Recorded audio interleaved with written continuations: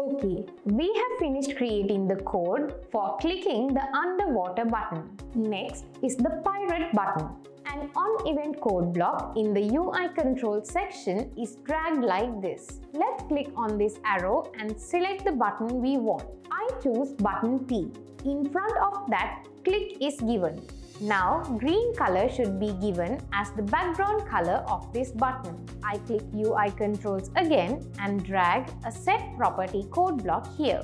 Click on this arrow and select the button we want as button P. Since we need to change the background color of this button, I select the background color here.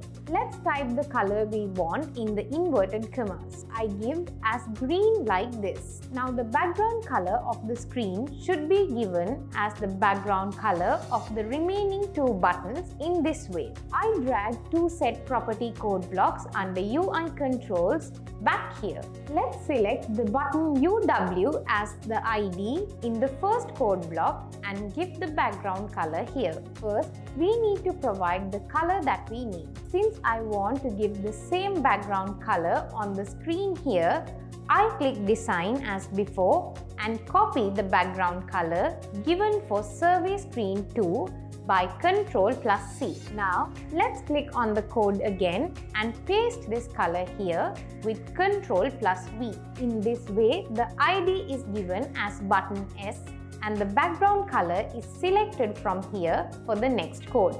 Let's paste the same color given earlier here as well. Let's add an image for image T. Once again, UI controls is clicked and a set image URL code block is dragged here. Let's click on this arrow and select image T. In front of that, we need to provide the image that we need. I click on this arrow and click on Choose. Now let's choose an image that matches the pirate theme from the images here. I click on the Choose button in front of this pirate.jpg image. Now the image URL we need has been added here.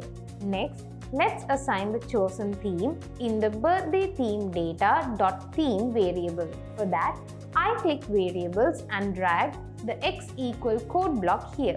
It needs to be given the name of the variable as birthday theme data.theme instead of x.